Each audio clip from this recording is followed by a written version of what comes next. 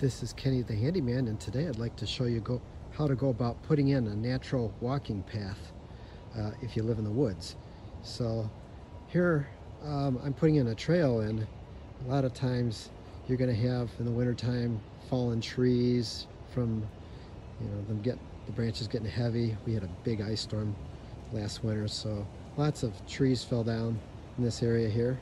So basically I'm taking those trees and I'm mulching them up, and I'm going to use the mulch or the wood chips to put down on the walking trail. So the first thing you're going to want to do is take a weed whacker and carve out your path, your walking path. And that's what I've done here.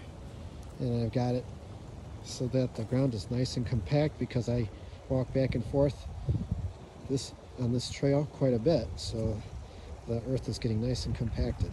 So I took all those wood chips and we're just laying them down on the trail. It's a great use for the wood chips, and it makes a beautiful walking path. So and the only upkeep you have for this trail is just walking back and forth. It just naturally tramples the ground and prevents weeds and stuff from growing up. The wood chips will decay after a period of time, but every year you'll have more fallen trees.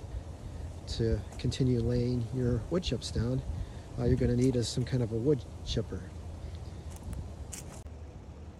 So one of the main reasons I'm using all these wood chips on this dirt trail is because I've got a really steep hill, and in the winter time when it gets snowy and stuff, it gets really slippery here, and I've fallen quite a few times going down this hill.